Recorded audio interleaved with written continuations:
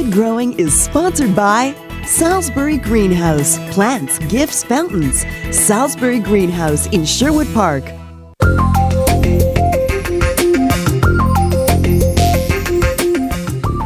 Today on Good Growing, we're talking about plants for areas with a lot of light in the house. When someone comes in and asks me, I have an area with a lot of light, what kind of plant can I put in there?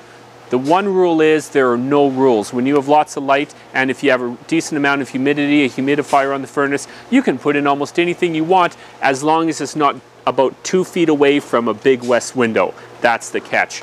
Now, take a look at some of these. We have a beautiful gardenia, loves a lot of light. We have a croton.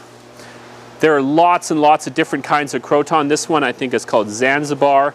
We have a beautiful Dracaena limelight. Look at the color. With these colored plants, the more light they have, the richer and more vibrant the color becomes. We have a cordyline red sister, this is called. It has some watermarks there, but beautiful color. And again, the new growth is very colorful.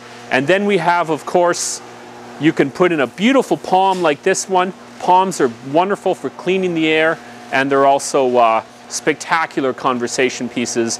They really, really make an impact in the room. Some highlight plants, great for your house, clean the air. That's today on Good Growing.